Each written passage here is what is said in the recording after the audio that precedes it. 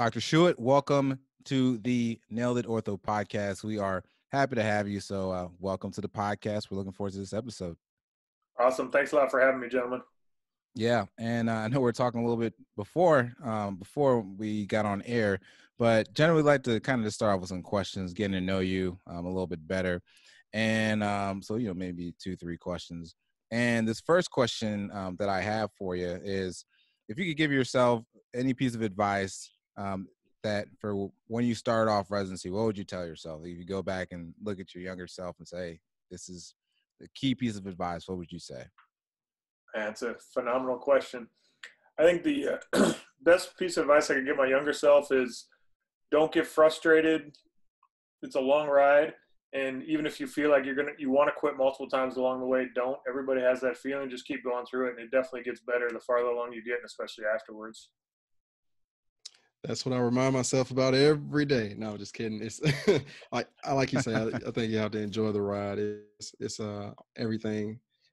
Most things you work hard for, they end up being worth it at the end of it. So it makes you appreciate it later. Yeah, I don't know anybody that could honestly say they didn't think about quitting at some point in time during almost any residency. So it's just you get through it, and it always gets better. Yeah, I don't think it's supposed to be the most loveliest thing in the world, but yeah, it makes you, like you said, it makes you better. Now, my next question, I'm being selfish here. I like to take advantage of when we have, experts in the field, especially those who work with residents and things like that. And with you being a adult reconstruction trained orthopedic surgeon, and you also, you have residents there at your institution and things like that. What are, some of the things you look for, or you would tell someone who's interested in going into adult reconstructions as far as fellowship? What are some of the things you would tell him that he should have to look forward to, or what would make him a better fellow at that point? Sure. I think as far as like stuff they should be doing to get ready for it, get as many obviously reconstruction cases in a good variety as you can in residency. Ideally get some research. And then as far as like what to look for in a fellowship program, you want a program that's going to get you a good amount of numbers. My fellowship, I did fellowship at New England Baptist Hospital up in Boston. I finished the year with 719 joint replacements for the year, and about, I think, 11 to 12% of that was revisions. So you want a good amount of numbers, make sure you get a good experience of what you want to get, a good variety of approaches. I think I was 2/3 posterior, a third anterior, and then a smattering of anterior lateral and superior approaches. Then you want a place that has a good revision volume. So you get good at revisions. You don't need necessarily a massive number of revisions, but a good percentage of it if it's a bigger volume place. Awesome. I like that. Yeah. That's what I was always thinking. Like, you probably want to get through a lot of cases so you can get as much experience as you can throughout that year. So that's awesome. Yeah, absolutely. Like arthroplasty is a lot of adjusting stuff and kind of figuring stuff out on the fly. So the more times you go through stuff, the more likely you are to see all the different permutations and changes and issues along the way. Excellent. And the last question that we have here for you is, what hobbies do you have outside of medicine, if you have any? Hobby, I mean, I live out in San Diego, so it's always kind of beautiful year round. So I like going to the beach and stuff like that with my family, and then doing some running and trails and stuff like that. And I like spend enough time at the hospital inside and clinic inside, so I like to get outside whenever I can. So that's mostly the outdoor stuff. Yeah, I just actually came from California today, and man, it's beautiful over there. I'm jealous of you guys living the California life. So yeah, that's great. Oh yeah. Have you ever been surfing, Dr. Scheutt? I taught Cody how to surf a couple years ago. Oh, good. I'm glad somebody did. Yeah, I've been surfing a fair amount of time, like not a ton. I haven't gone in probably a month or two. But yeah, I go often enough to be at that point where you think, man, I could get really good at this if I tried. But then every time you go back, you get humbled a little bit. So. Yeah, the waves, they're unforgiving. Yes, that is so true. So true. All right, so we're going to hop into the case. And really, this is just more for educational purposes more than anything. I think today's talk is going to be somewhat general, but it's good to just kind of have a patient in mind. So we're going to do it anyway. Let's say we have a 6 to 8 year old male who's you've been following up in your clinic for some time. He's been dealing with some right hip pain for the last 2 years. It's worse when he's walking. It's kind of he describes the pain as an aching pain that's kind of in his hip, kind of radiating into his groin a little bit. He's on X-ray. He has advanced degenerative arthritis at the hip joint. He's went through physical therapy. He's had steroids, and he's continued to have issues. And he's coming to you now to see what else could he do to help his symptoms. Kind of, and I'm trying to paint the picture of someone who, they coming in with pretty bad arthritis of their hip. Kind of, what is the history and physical that you're doing to work these patients up? So it sounds like he's had a pretty good workup already, to at least a certain degree with the non-operative stuff. Big picture, I'm asking him, any history of trauma to the hip, any history of prior surgeries, whether it's hip scope or something else like that, or if he had any surgeries as a kid. Obviously, you can see sequelae of that on X-rays a lot of the time. His level of activity, walking tolerance, if his type of person that used to run 3 miles a day and now he can barely walk around the block due to his pain. Other stuff as far as pain is any pain going up or down the leg, anything that could be indicative of any type of spine pathology. My residents get really sick of it, I think, but I drill into them that hip and spine have a ton of overlay as far as symptoms. So just watching out for making sure you don't do a hip replacement on somebody whose pain is really coming from radiculopathy. And then also get a good past medical history if they have history of diabetes, how well controlled it is, if they have obesity, any type of renal failure. And then in neuromuscular disorders are kind of a big topic as far as worrying about stability, also any spine pathology. And then just doing a very good overall past medical, past surgical cover everything else.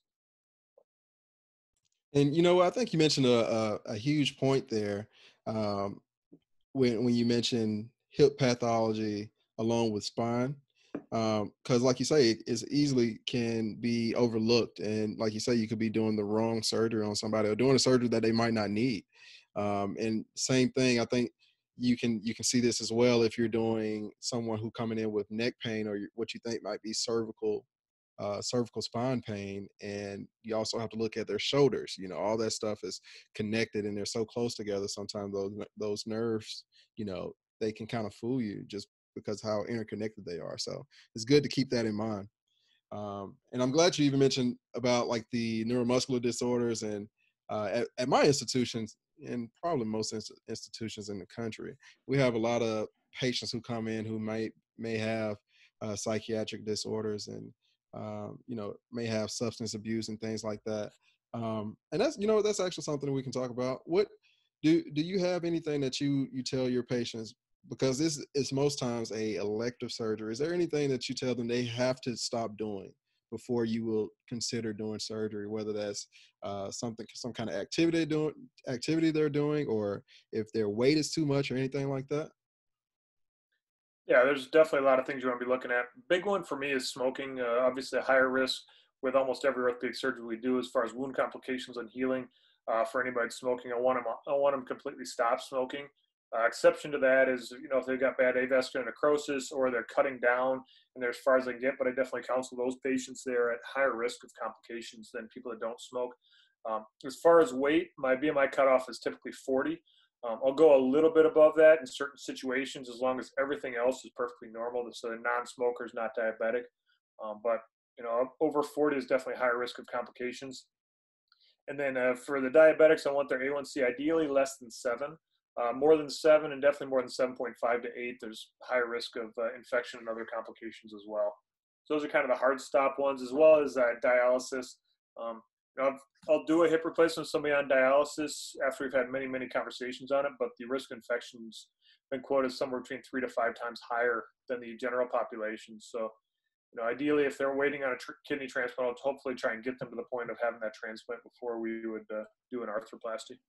And I think that's so important because a lot of times, or I can see how it could be to make the mistake of looking at the X-ray and then the patient says they're in pain, and get a proper H&P, and then you find out they're in stage 3 kidney failure, a really bad diabetic with poor circulation and pulmonary problems. But yeah, just to reiterate that, getting a good history and physical exam, and then making sure these patients are optimized prior to surgery can help with their outcomes. Now, what are some things that you look for on physical exam? Like, how do you physically examine these patients? Are you having them, walk in the office, look at their gait? Like, what are you looking for? So I've got my clinic set up so that the room where I'm working is on the way to the exam rooms where my patients go. So I try and get a cheater look and like watch them walking when they're coming back with our medical assistants into the room. Um, and I feel like nobody can really walk perfectly normal the way they normally walk when you tell them walk normal. So I try and catch them when they don't know that I'm watching them walk, get an idea about their gait. Big thing I'm looking for is if they're kind of antalgia, if they're kind of shortening their stance phase on one side or the other, as well as looking for hip flexion. Trendelenburg gait's something else we look for. It's kind of hard concept sometimes for residents to get their head around. So I just tell them if they've got a Trendelenburg gait, their body is wrapping around the hip that's bad. They have to kind of lean over that side. So it's a way of kind of remember where that's coming from. I like that. And then for hip range of motion, having them laying on their back on the exam table, I always examine the less symptomatic side first to try and get an idea what their normal is, and also kind of like mentally prepare what I'm going to be checking. So I check hip flexion. I'm looking as I'm flexing them up if they have what I refer to as obligate external rotation, meaning as they flex the hip up, they'll have to externally rotate to kind of clear the osteophytes up front. And then look for internal external rotation at 90 degrees of flexion. That kind of gives you a good idea of how much arthritis they've got there. I also do a straight leg raise on every single patient, just looking again to see if there's any of that spine overlaps type of situation. And then I'm checking neurovascular exam distal. I'm also examining their knees while I've got them there. One, it's a good chance to get a normal knee exam if they're normal, but two, there's also some people have some concomitant knee issues as well. You can kind of pick that up early on. And then another big key for me is just checking their pulses distally. If they've got palpable pulses, the odds of them being able to heal anything is from a vascular standpoint is very good. Yeah, definitely key to keep that in mind. Yeah. Like we were mentioning before, sometimes those comorbidities, they can cause a major issue on a elective surgery, and next thing things way down the line, a couple of years later, you could be talking about amputation. So yeah, it is good to do a thorough physical exam for sure. So moving on, we got the history. We have a good physical on this patient as well. What kind of imaging are you getting for this guy as well? So for all my patients, I do a standing AP pelvis X-ray. Most of the time, we're getting some level of a frog leg lateral. But on the standing AP pelvis, kind of like you're showing here on the video for if you're watching the video, you want to look at a couple things. You want to make sure, one, it's a good image that you can see the entire pelvis. Most of the time, I can see the lower part of the lumbar spine. So I'm looking for arthritis in the lumbar spine there as well, or any type of spine pathology. It might kind of cue me in there. And then for around the hip joint itself, I'm looking for the amount of joint space between the femoral head and the acetabulum. Majority of the time, that's narrowed out superiorly, but sometimes it can be narrowed out inferiorly or medially. When it's more narrow superiorly, that's usually kind of a wear and tear type of situation. When it's more narrow medially and inferiorly, I have to think of a inflammatory condition like maybe rheumatoid arthritis or psoriatic arthritis can have that as well. I'm also looking for where their acetabulum is. If they have a normal depth of their acetabulum, or if they have a dysplastic type of situation where the hip center tends to be migrated a little bit proximally, if they had hip dysplasia as a kid that unfortunately nobody picked up. And then I'm also getting usually a frog leg lateral to get a good angle at the femoral neck, looking if there's anything going on around the proximal femur as well. So that's the majority of the X-rays. And then for all my patients pre-op, I get a long leg standing alignment, so I get the ability to accurately measure a mechanical alignment. Okay, and so with those images, does your staff, because I think this makes a difference too, does your staff know what you consider a good image, and are they pretty, I guess, is that something you had to coach your staff up on as well, just to make sure that you get the image that you want when these patients come into your clinic? Yeah, we've got kind of rotating X-ray techs, so you can always tell when they've changed because you don't get as good of images sometimes. You just got to go over there and say, hey, this is what I want. I've got a couple of patients I've had, and I just remember their names that had like perfect X-rays. So I'll just pull up that X-ray for them and say, hey, this is exactly what I want. If you have questions, I write the name on a sticky note, just pull up and compare that X-ray. But yeah, it's definitely a challenge. Another X-ray we're starting to get is a seated and standing lateral X-ray. Mostly looking at like pelvic incidence, sacral slope, things of that nature, kind of looking more at that hip-spine relationship we were talking about earlier. As of now, I kind of feel like we're at our infancy of understanding the hip-spine relationship from a standpoint of instability. or getting the cup in the ideal position. And I feel eventually we're going to be able to give ourselves some better guidelines of, if this amount of pelvic distance change or this amount of sacral slope, then do this. But right now it's just kind of one of those sort of figuring out if they're grouping them into either stiff pelvis or mobile pelvis. Right. And so say you have a patient that, you saw them, they have really bad arthritis, they're really symptomatic. They've tried non-operative management or conservative treatment. It hasn't worked. You've gotten your x-rays, it's so severe, hip arthritis, they're cleared, they don't have any other medical problems. I guess if we can move on to pre-op planning, what are some of the things that, you want to be like on the joint surgeon when they look at, or when you guys look at an X-ray or AP pelvis of the hip? What are some things that you want to start to think of when you're saying, okay, well, this is kind of some of the things I have to think of as far as implant wise, offset, et cetera, et cetera? Absolutely. There's a lot of different things you start thinking about. One of the first is as far as determining what type of implant you're going to use. I look at the geometry of the femur. If they're a door A femur, where it's a very narrow canal, there's certain implants that handle that better, that have a little bit longer stem that goes a little bit narrower. If they're a door C, like a really wide canal, then I start thinking more towards a cement type situation, because I don't know that I'm going to be able to get that great a fixation with press fit. I usually use press fit stems. Um, Other things I'm looking at, like you mentioned, offset, I'm looking if they have dysplasia, anything like that, where I might want either a modular stem of some sort that would give me some rotational control, or like a Wagner cone type of stem that would give me rotational control as well. Offset, you definitely want to recreate their native offset and their native leg length. So I'm also kind of looking for, what kind of stem is going to get me in that situation. Certain stems are better for certain conditions. So I think ideal situation is we want to be comfortable with a handful of different types of implants and be able to match whatever's best to the patient. I mean, one thing we didn't talk about, I guess, in history and physical, I forgot to mention, was I always want to ask the patients if they have any perceived leg length discrepancy. And then in that long leg alignment film that we get, I always measure for actual. If they have a perceived leg length discrepancy, I've got different wood blocks that are 5 centimeter, or that are 5 millimeters increments from 5 millimeters up to 2.5 centimeters. So I kind of try and figure out exactly how long they feel like they are. Excellent. So just to kind of recap, you're talking about the door classification, and that looks at the kind of the femoral shaft morphology. And you're saying door A's, these are going to be patients that you may think of putting in a longer stem because they have a more narrow canal, versus door C's, maybe somebody that you may do some type of cement to a cemented arthroplasty or cemented component. And you also look at the dysplasia, and to kind of determine how much offset you need, or you want to kind of recreate their normal anatomy. So those are the big things that you think about when you're seeing these patients or when you're working them up preoperatively. Yeah, absolutely. Okay. And since we mentioned those terms, can you explain what offset is? Sure. So offset, and if people look at the video that get up, offset is a measurement from the center of the femoral head going out laterally until it intersects a line down the long axis of the femur. So basically it's how far the femur is laterally offset, that's the term, from the center of the femoral head. Nice. And as far as, okay, so I guess we're about to run into like templating and things like that, which is fine. So as far as looking at offset, what are some of the things you can do to change the offset or manipulate it, make decrease it or increase it when you're doing this preoperative templating? And we also have the acetabular offset too, correct? Like the two. Correct. Right. Okay. Yeah, so acetabular side, it's how far you are. It all depends like where you medialize your cup, where you'd like to put your cup.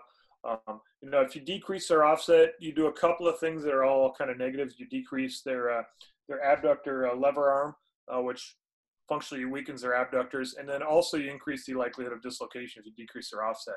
The contrary to that, or the counter to that, is if you increase their offset too much, they'll start having some greater trunk bursitis, which you can usually treat with injections and things of that nature. In general, my preference is I'd rather deal with increasing somebody's offset a little bit, give them a little bit of bursitis, than increased risk of dislocation. And do you just measure that distance and then you get an implant that has that same amount, like that same distance as well? Like, is that how you're accounting for it? when you're, choosing your implant? So what I'll usually do is I'll usually template, and when I've template, I've got a couple of different templates for implants. I don't have the computerized stuff. We do the old school with the kind of grease pencil type of deal. But so I'll put them up there and I'll see which size. So I'll template the acetabular cup first, figure out about the size that I want that to be. My goal with the acetabular cup is I want to medialize down to approximately the floor of the cotyloid fossa. So essentially the medial border of the teardrop. And I want it at about 40, 45 degrees of abduction.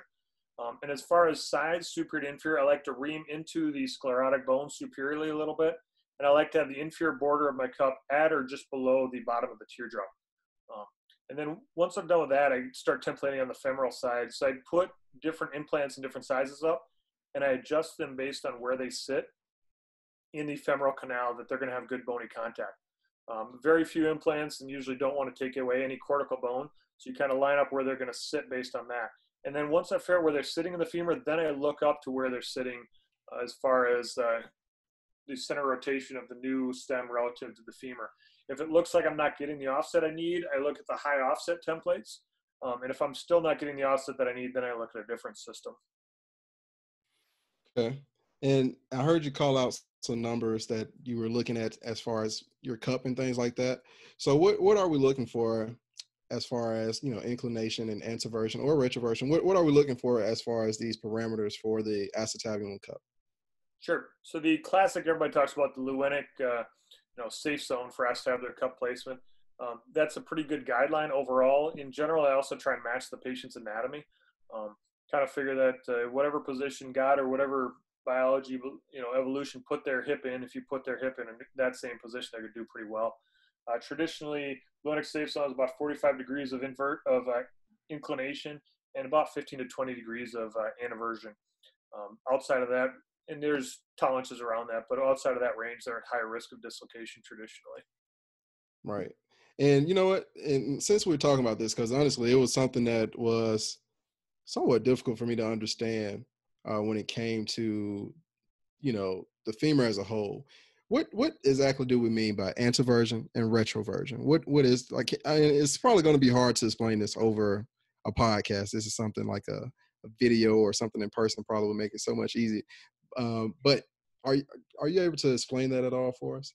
Yeah, I can try to kind of give you the explanation, give my residents when we're talking about it.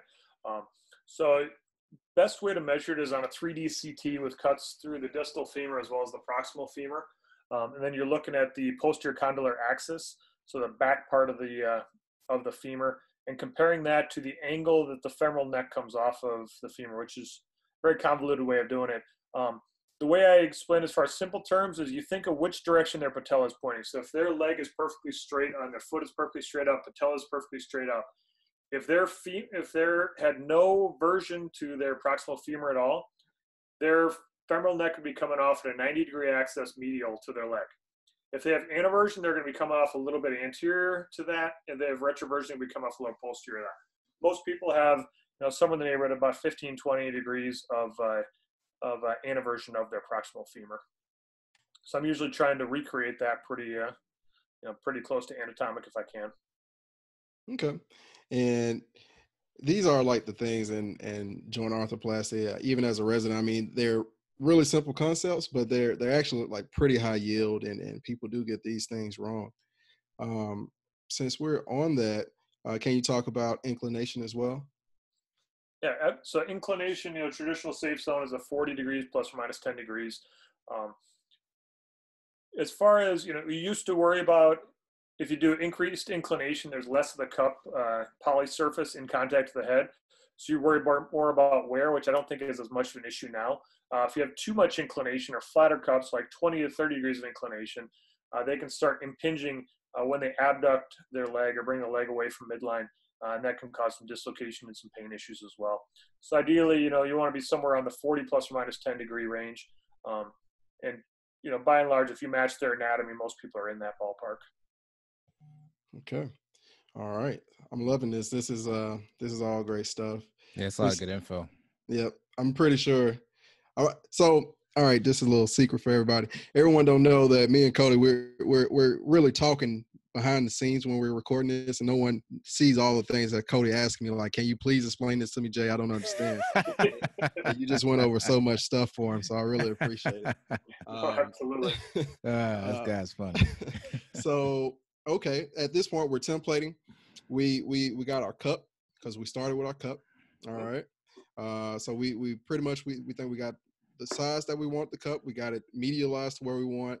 How are we put? Oh, we even Actually, talked about yeah, I have one thing real quick. Can you kind of talk about the center of rotation and I guess its importance in establishing that or recreating the center of rotation versus of the acetabulum versus a femur? Of course.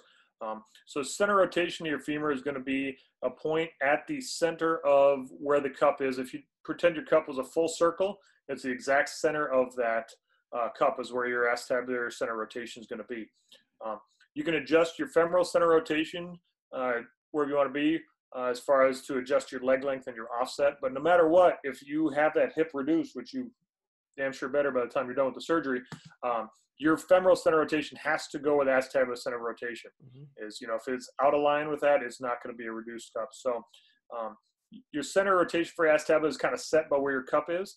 And then on the femoral side, you can adjust your head size as far as your pluses or minuses, as well as your offset to adjust your leg length and the offset to match as close as you can their native anatomy, as well as you can increase your leg length if you need to make up for a leg length discrepancy, or adjust offset to either match offset or improve your stability. Okay. And I think we mentioned a little bit earlier that if you increase your offset, you have a more chance of getting bursitis. But does that do anything to your leg length discrepancy? So if you increase just offset, that does not increase leg length. That said, most stems are in a situation where if you increase the head size, so instead of going like a 0, if you go to a plus 2.5 or plus 5 or whatever your system allows, majority of the time when you increase offset that way, you're also increasing leg length. No, okay, that makes some sense. There are some systems where the stem maintains leg length when you go from a high offset to a regular. So a high offset, your neck angle becomes a little bit flatter. Is the way I kind of think of it. It looks a little bit more like a varus neck situation. So when you do a higher offset stem, a lot of the times you lose a little bit of leg length. So you can adjust. That can be a way to increase your offset without necessarily increasing your leg length if you need it, depending on patient's anatomy. And I guess I was going to move forward into the different types of, because you just spoke about the offset, and I was just thinking, you have modular versus non-modular components. But Jay, is there anything else that you think you wanted to speak about as far as pre-op planning, as far as, acetabulum, femur? I think this is like a really good topic. And even when I'm listening to it right now, I still get somewhat confused, to be honest. I have to sit back and kind of think about changing these things. And there's been times even in the OR, all of a sudden, like you said, you have to change things on the fly, and I have to sit back and think, okay, the head size going up. So, okay, all right, this is the neck is going to be this now. We got to worry about leg length and things like that. It's so many different moving parts. But can we just like a real quick brief on this one more time? Okay. So say we have offset, we have leg length, and we have just our cup. And can you just mention almost, if we could, in almost 3 or 4 or 5 lines, just the things that you can do to change those and how that will benefit you, just so we could sum it up for our listeners. If you could, Dr. Scheutt, I know that's kind of a big ask. No worries. So you want to adjust your cup to try to match their native anatomy and try and get as close to their hip center as you can. Majority of your motion or movement as far as increasing and adjusting offset and leg length is going to come on your femur side. If you're looking at your templates, and they do this on the OID a fair amount, and you'll get it on your ABOS exam as well. So if the femoral head or the center of the femur is superior to the center of the cup, that femur is going to have to shift down to make those centers line up. So that's going to increase your leg length. If the center of your femur or the center where your femoral head is going to be is inferior to the center of your cup, you're going to have to shorten the leg for that to line up. If your center of femoral head is medial to the center head of your acetabulum or of your cup, your femur is going to have to lateralize or shift up to increase your offset to line up. And if the center of your femoral head is lateral to the center of the cup, you're going to have to medialize. So just think of it as a way of, when you're looking at your templating films, the center of your femur has to go to the center of the cup. and just picture what that's going to do to your femur. That's kind of the way I try to remember as far as whether you're going to increase offset or leg length. If people are looking at the video, the cup that's being, or the images shown here, the center of the femoral head is directly superior to the center of the acetabular cup. So if you do that, that is going to increase your leg length because the center of the femoral head has to shift down to the center of the cup. If that center of the femoral head was medial to the cup, it would increase your offset because the femur would have to shift lateral to get it back into a reduced position. It's definitely a complex topic that even still have to review fairly often just to make sure I get everything straight. But it makes sense, like you say, the femur center of rotation, it has to follow, it has to move to the acetabulum, not the other way around. You just got to remember the femur is the one that's moving, and if you can keep that in mind, it can kind of help you out on what's going to be the end consequence of it all. So I guess, like, for example, we'll just kind of just throw out some cases here. So if we had a patient that had really bad coxa profunda, where the femoral head is medial to the acetabulum, preoperatively we're thinking, okay, we're gonna need to increase the offset in order to get the femoral center rotation in line with the acetabular center rotation. Is that so far? Am I correct in what we're saying? Well, so for profunda cases, you're usually going to lateralize the acetabular center because your cup is not going to be as far medial as their native hip center is or where they've developed to. So that alone will increase your offset to a degree.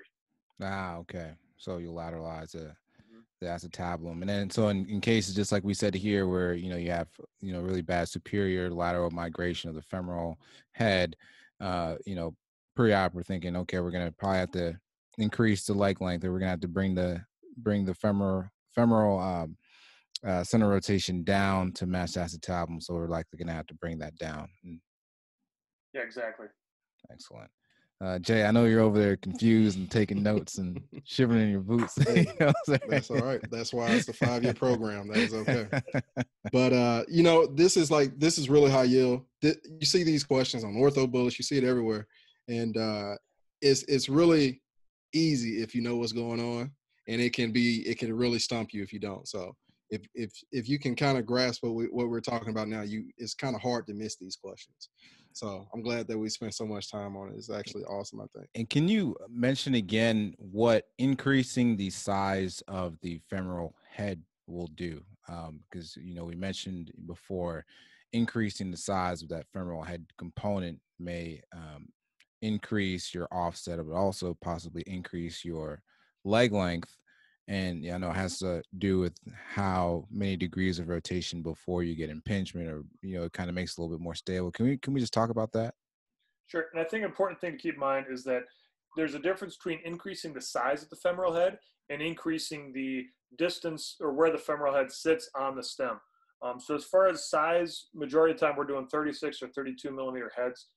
Back in the old days, back when the staff that trained me were doing it, they were doing 22 millimeter heads on total capsulectomies, and they had really high dislocation rates. We kind of realized the bigger head, once you get above a 28, it's hard to say if there's any difference.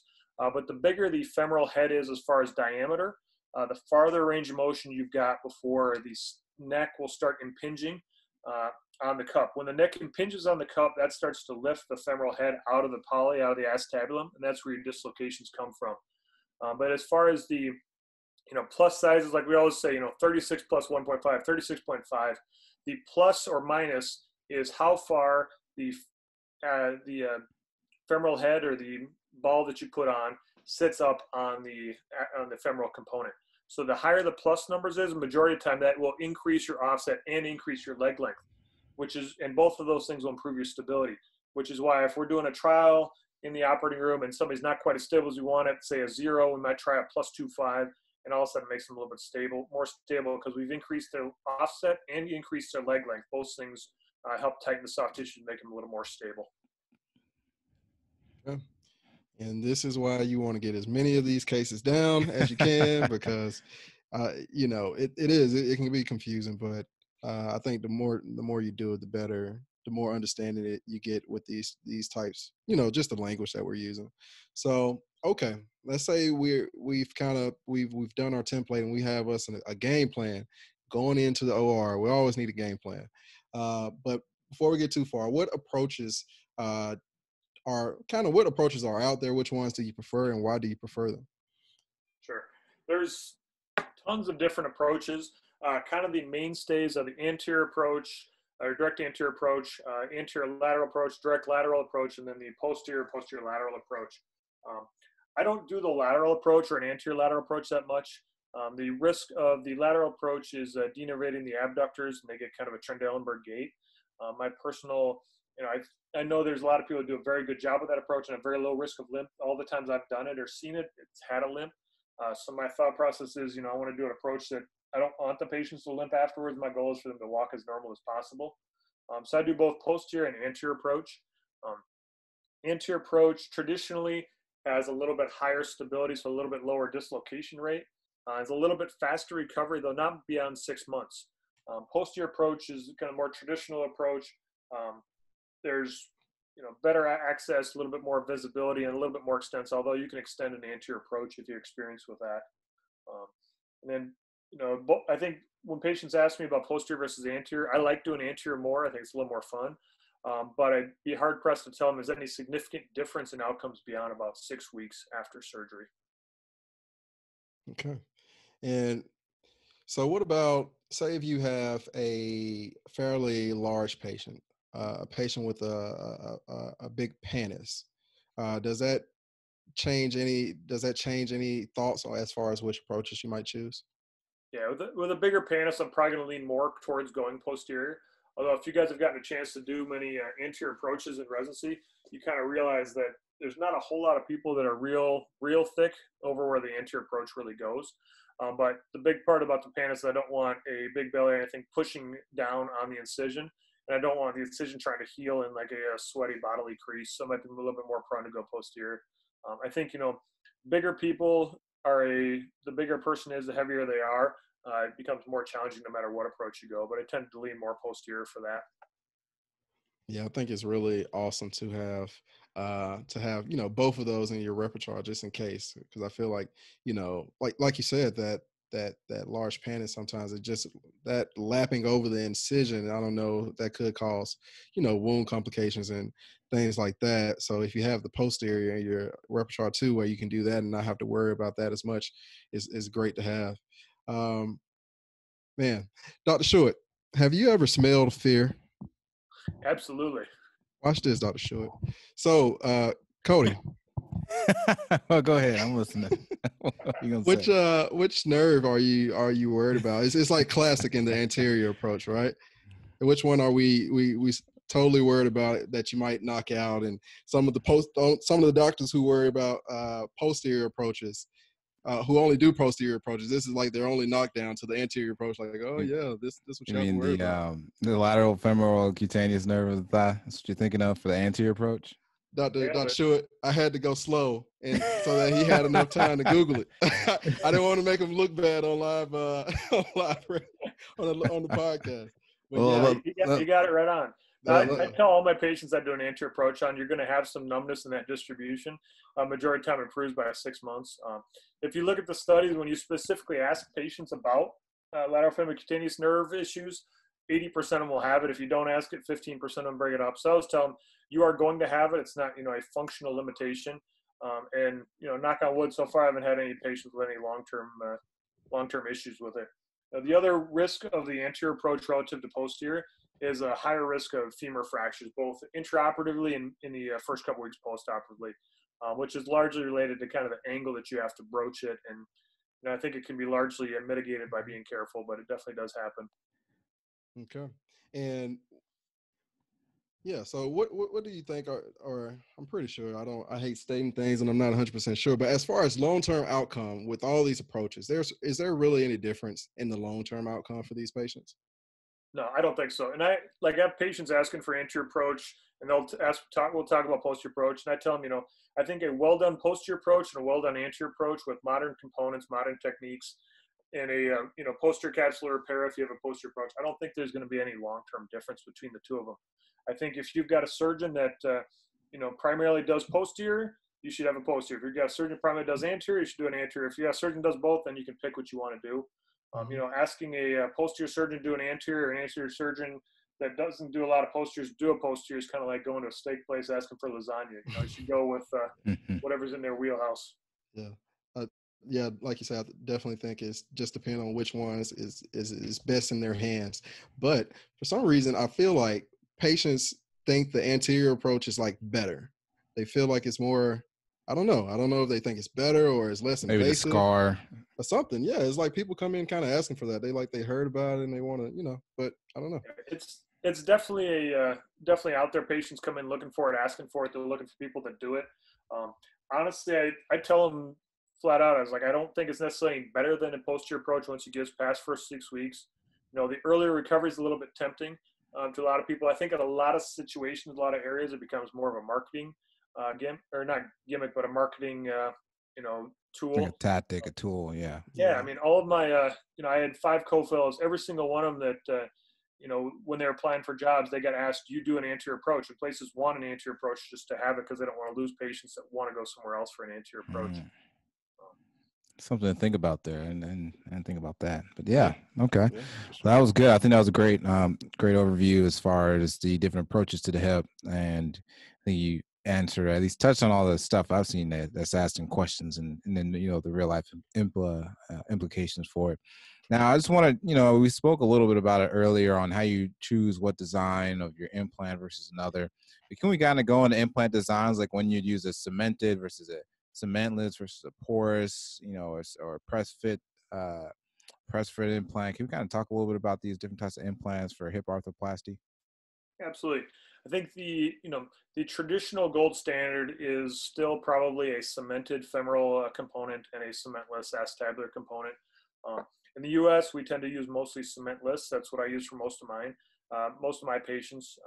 It's a little bit easier if you have to do a revision. Obviously, as a lot of people would argue that you shouldn't do something based on the revision. You should do something based on how to make it work best primarily. Patients that are older, patients that have had like a femoral neck fracture, I always use cemented for a femoral neck fracture because, as one of my trauma staff told me, they just broke the biggest bone in their body with a relatively innocuous fall. So they're trying to tell you that their bone cannot be trusted. So put cement in there. I think there's a lot of the good data on the cementless components that a lot of them are just as good as a cementless component at this point in time. There's definitely a higher risk of fracture during surgery and after surgery with a cementless component. With the cemented component, there's a little bit higher risk of pulmonary insult. And then obviously revision can be a little bit more complicated unless you're doing like a cement and cement or one of the more, one of those techniques. It's a little bit on the advanced end. And how do you choose which like porous coated, if you're doing cementless femoral stem, how do you choose which stem? Because sometimes we'll go to like these meetings and like 13 stems in front of me, and I'm like, I'm not sure how to choose from any one of these. How do you like go about choosing those, what to use? Yeah. So I think as far as this applies for hip and knee replacements, if you're using one of the big companies, the Stryker, DePuy, Smith Nephew, using one of the big components, as well as Zimmer Biomet, all of them have good implants, good track records. I think a big decision, which isn't going to fall into the OID questions, but a big part of your decision is the reliability of reps. Wherever you're at, different parts of the country, different companies have better reps, and that's a big determinant. You could have the best implant in the entire world, but if your rep is not reliable and doesn't get you all the stuff or have all the equipment when you need it, it doesn't matter how good they are. And then as far as the stems, usually most people have a couple of stems that they're comfortable with, they use fairly often. I use mostly stems that I used in fellowship. For posterior, I use Accolade, and then I use the Trident 2 Cup. And then for anteriors, I use usually DePuy Actus or DePuy Karai stem. Again, those are stems I'm more comfortable with. I like the Actus for the anterior because it's a dual taper. I like the concept of a dual taper stem from an anterior approach just because it sits in the femur a little bit better than the single taper like the Accolade does. Awesome. Yeah, and like you say, your rep can, in a way, they can kind of break. I don't know. I don't know if they can make a case, but they can definitely break a case. If you, like you say, you thought you had certain parts there, and find out, you thought it was in the back room, but it's not even in the building or something. Yeah, it could really, really cause some issues. I have seen that happen before. Yeah, it's absolutely right. I mean, your rep will not make your case. I mean, if you need a rep to get through a case or to walk you through it, you know, everybody always makes the joke about the ortho surgeon and their striker rep, you know, being lifting buddies and drinking buddies, everything else. But, you know, good reps are there. They make sure they have all the equipment there. I think the reps help the back table and your techs a lot more. I'm in a situation where our techs rotate every couple of months. So my most senior tech has been doing joints for less than 4 months. So it's good having somebody back there because, you know, at our institution, I'm training residents. I'm just over a year out of fellowship myself, so I'm still kind of getting things figured out what I like to do. And then there's techs that are learning as well. So it helps having somebody else to teach somebody, so I'm not kind of running all three parts of the game at once. Yeah, that's actually kind of tough, but it's the reality at a large institution or learning institution, education teaching institution. You have moving parts all the time. People change, and so you know they have to learn all your steps, and you have to kind of keep doing that as well as teaching residents. I'm sure that's something you like to do, but you know you just Absolutely. have to kind of keep going over your steps so that the case remains efficient and everyone is still able to learn as much as possible, but you know things are moving on like it should. And I like what we talked about as far as the implant designs, but before we move on, can you talk about like special liners that you may consider for certain patients, things like that, maybe like constrained liners, and when that would be something that you would use, and Yeah. things like that? Absolutely. So as far as the bearing surfaces, you know, it's usually a hard-on soft bearing, which a hard-on soft means metal on poly, ceramic on poly, something of that nature. Some people will use a ceramic on ceramic bearing.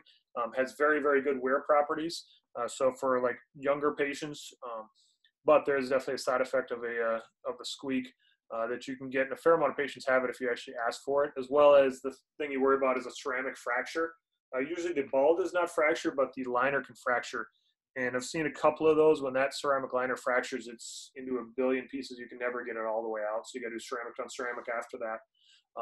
And then as far as the kind of the advanced liners, where I sort of think of as advanced liners, like a dual mobility liner. What a dual mobility is, it's a normal head with a polyethylene on it that is like a ball inside of a ball, so it can move around outside of it, and then inside it, that goes into a metal liner on the shell. So that allows a little bit more range of motion, a little bit farther mobility before you start impinging as far for risk of dislocation. That helps with reducing that. So I will use dual mobility in patients that have either like a prior spinal fusion, so there can be a higher risk for dislocation, or patients that are doing for a total hip for a fracture, as they can have a higher risk of dislocation. Constrained liners I try to use as infrequently as possible. What a constrained liner is the ball is actually locked into the acetabular side and then connects into the femur. So instead of allowing more range of motion before it impinges, it actually reduces your range of motion. But because it's constrained, there's a lot more stress going through the implants on the acetabular side. So you can get some more wear on the acetate or on the polyethylene, and you can also dislocate the polyethylene from the cup, which is an issue as well. So constrained is usually fairly limited use for me. Situations where I think of that is if somebody's got a very well positioned acetabular cup, very well positioned stem, and they just keep dislocating. If they've got like neuromuscular disorders, like we talked about earlier, you know, Parkinson's, bad Alzheimer's, you know, multiple sclerosis sometimes can have issues with that. Then I will think about converting it just to a constrained liner, but by and large, I try and avoid those as much as possible. Excellent. And I think, you know, we kind of spoke, I know there are a lot of complications that you can get from, you know, undergoing total hip arthroplasty, but I think we spoke about a little bit earlier. You're talking about the risk of iatrogenic fracture. Earlier, talking about what the anterior approach is. We spoke about instability. You can have recurrent dislocations. Of course, infection, which is a, you know, a big risk and, you know, a big thing with these periprosthetic infections or these cases. Are there any other complications that we should kind of generally, you know, be on the lookout for or think of, you know, for anybody undergoing any type of hip arthroplasty? Yeah, there's definitely other complications to worry about. You know, like you mentioned, infection. That's the biggest one. That's the you know, thing that keeps joint surgeons up at night and paranoid as heck. And you know, that's the reason that you know, if you work with 7 different orthopedic surgeons that do joint replacements, you're gonna have 7 different ways of draping, and everyone's the right one. It's all reducing that risk of infection. You know, other risks, there's damage to nerves. The lateral subcutaneous nerve gets usually pushed a fair amount with the anterior approach, like we talked about, but that usually recovers. You can have a sciatic nerve injury if somebody has a very short hip, meaning they've got their hip is dysplastic and you're bringing their femoral head or their center of their hip back down, especially more than about 2.5 centimeters. You're going to have a higher risk of stretching that out. So that's something to watch out for. You can also injure the sciatic nerve directly. Shouldn't be much of an issue with a posterior approach, but you could definitely get close to it. Other issues, instability, kind of like you mentioned, that's a very, very big one that we worry about. It used to be someone they were at 10%. Now it's probably less than 2% for all comers, partially because we know a little bit better where to put our cup and our stem, and people are pretty aggressive about testing those. One of the things I like about the anterior approach is it's kind of like a video game. I get sort of a cheat code by using fluoro, so I can see exactly where my cup is. Once I've adjusted that fluoro to match the standing AP pelvis to make sure I'm getting their true inversion as well as inclination. Limb-length discrepancy is the most common reason, this is on the OID once in a while, of why orthopedic surgeons are sued after a hip replacement. I tell every patient beforehand, I'm going to try and make your legs as close as matching as possible, with the caveat being that if you are not as stable as I want you to be, one of my tricks is increasing the plus on the head size, which will make them a little bit longer legs, a little bit longer offset. And then polyethylene wear used to be a big issue back 20, 30 years ago. My 719 joint replacements in fellowship and 120 some revisions, I did not see a single polyethylene wear, I saw one revision of polyethylene for wear, and it was a poly that had been in since 1996. So I think we've largely gotten that problem handled. You guys talked about stems a little bit. The modular stems are at a little bit higher risk of having complications where the neck comes into the stem. They can get some metal on metal disease or some fretting there. So that's definitely a concern. And then the metal on metal, we don't really do metal on metal total hips. They still do it for resurfacing. That's a big still favorite of question on the OID as well as the ABOS examination is, what to do about metal on metal, how to do the workup, the labs and things of that nature. So it's definitely something to keep in mind. Yep. And I think sometimes they bring up like, I think you can sometimes get like a pseudo tumor and things like that. Yeah, absolutely. You can get a aseptic lymphocytic reaction that becomes a big pseudo tumor. When you get in there clinically, it's a big collection of fluid, usually just kind of either blackish fluid or the tissues around it look kind of abnormally black. And then when you look on the, usually on the trunnion, underneath the head ball, there's kind of a blackish color to that as well. There we go, dropping pearls. Well, Dr. Scheutt, I really enjoyed this talk. It's been definitely helpful for me. I kind of went and sought you out. I'm still trying to figure out what I want to do with my stuff, and arthroplasty is still like on my list. So I do enjoy when we can switch it up and finally get something different. We're really trauma heavy here, but we're slowly changing that. So we really appreciate you coming on the show and spending this time with us and giving us this good information.